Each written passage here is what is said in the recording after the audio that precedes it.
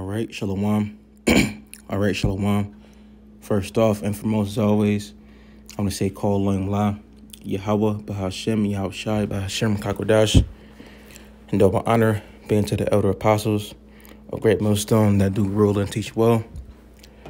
And of course, a sincere Shalom to Ankim out there that's pushing his truth through spirit, through the power, and through the name of Yahweh, Bahashem, Yahushai, Bahashem, Kakodash. Okay, so this is going to be a GMS quick hit. You know, Lord's Word is lessons edifying. Okay, and this is an article that a brother sent in the chat. All right, and it says, Slakia, the website is called endtimeheadlines.org. It's a very informative website, you know, to keep up on prophetic events, okay, and prophecy, you know. So it says, the article says, many are saying that something big is coming in 2022 in regards to UFOs. Now, of course, you know, no man knows the hour or day, but something big is coming, and that's the return of Yahushai and the hosts of heaven, okay? And in the Bible, you know, they're not called UFOs, they're called the heavenly chariots, okay? The chariots of the Lord, in which these heavenly vehicles are going to be the deliverance of the elect, okay? The deliverance of the 144,000, 12,000 out of each of the 12 tribes of the nation of Israel, followed by the 1/3, which will consist of men, women, and children, the friends of the prophets and the household of the prophets, okay?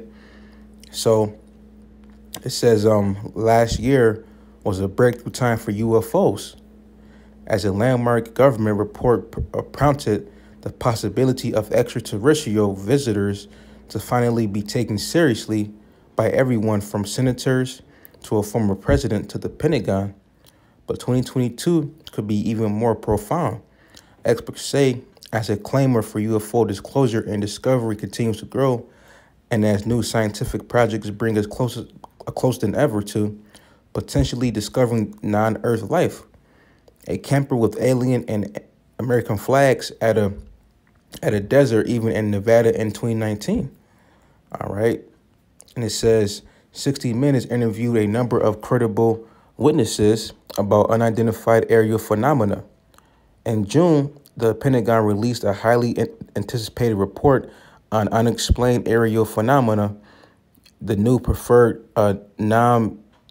nomenclature by some in the extraterrestrial community, which found more than 140 instances of UAPs that could not be explained, and UAP stands for unidentified aerial phenomena. But to us, they're not UFOs, they're IFOs, you know. They're identified flying objects, because we know, according to the scriptures, that these are, you know, the chariots of Israel, okay, in which these chariots are going to soon come into the house of the thief. All right, let's get that real quick. Saint Zechariah 5:1. Then I looked and turned and lifted up my eye and looked, and behold, a flying roll. And he said unto me, what seest thou? And I answered, I see a flying roll. The length thereof is 20 cubits, and the breadth thereof 10 cubits. Then he said unto me, this is the curse that goeth forth over the face of the whole earth. For everyone that stealeth shall be cut off as on this side according to it, and everyone that sweareth shall be cut off on that side according to it. I will bring a force, said the Lord of hosts, and it shall enter into the house of the thief. Okay, and house of the thief is talking about Babylon, America. Okay, and why it's called house of the thief? Because this place has, this place was established of rape, robbery, and murder, okay, on the backs of the nation of Israel, unrighteously, man, okay, and this place is going to go down according to the Bible, okay, by way of nuclear destruction, all right, but also the chariots are also going to partake, you know, in the demise of Babylon, okay, and it says, and into the house of him that swore falsely by my name, and it shall remain in the midst of his house, and shall consume it with the timber thereof, and the stones thereof.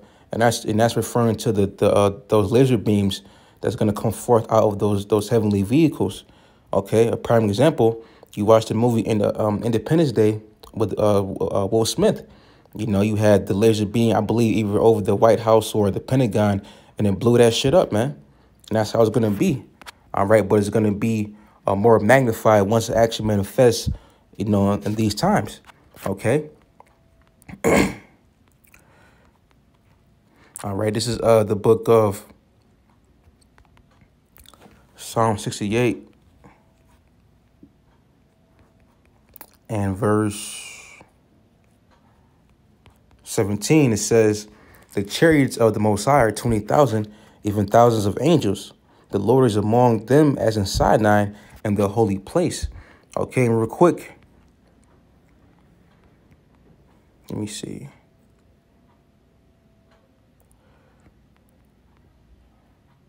Yep, right here. So the third paragraph, it says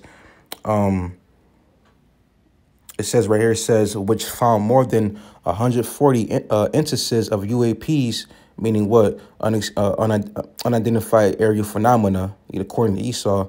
It says found more than 140 UAPs that could not be explained. So that's only, what Esau found, 140, sightings of, the chariots that they saw. But hey, guess what? It's more. Okay, according to Psalms 68 verse 17, it says what? It says the chariots of the Most High are 20,000, even thousands of angels. So best believe that once, the Lord comes back, Yahushua, it's going to be deep. All right, it's going to be, fleet of chariots, an army an army of heavenly vehicles. Okay, it says the Lord is among them as in Sinai in the holy place. All right.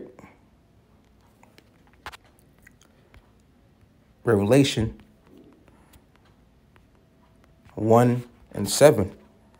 And it says, behold, he come with clouds. And who is the he? Yahushua. And the clouds is talking about what? Chariots. Okay. And it says, and every eye shall see him. Right. Everybody on earth is going to see the chariots. They're going to see the return of the Lord. Okay. Everybody's going to see, man. Just like in Independence Day, everybody looked up. Okay. Everybody's going to see, man. Everybody's going to stop what they're doing, stop looking at their phones, stop looking down, and everybody's going to look up. All right. And that's why we look up, the hopeful elect. That's why we look up, because our salvation draweth nigh. It says, and they also which pierced him.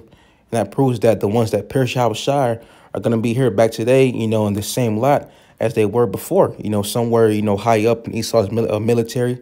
OK, and that proves reincarnation. OK, and it says, and then they also which pierced him, and all kindreds of the earth shall woe because of him. Even so, amen. OK, so guess what? Just believe that, this how can I word it? This, heavenly invasion, I should say, is going to be so great. OK, people are going to be bugging out, man. That's why it says people's hearts filling them for fear. OK, because once they see the Lord coming with the hosts of heaven, they're going to be, get heart attacks, shit in their pants, and just giving up the ghost. All right. But us, us men of Yahweh Shema Shai, the true believers and worshipers of the Lord, we're going to be praising the Lord, to the top of our lungs, man. OK, even though it's going to be frightening, but still in that day of judgment, we're going to be bold as lions. OK, because we know that that's our power coming to deliver us. OK. So with that being said, I just want to say, call Elohim La, Yahweh Ba'Shema Shai, Ba'Shem Kakodash. Lord's will, this lesson was edifying to you listeners. All right, you believers out there. All right, keep pushing, keep enduring. All right, don't fret. The Lord's coming back to deliver us. With that being said, Shalom.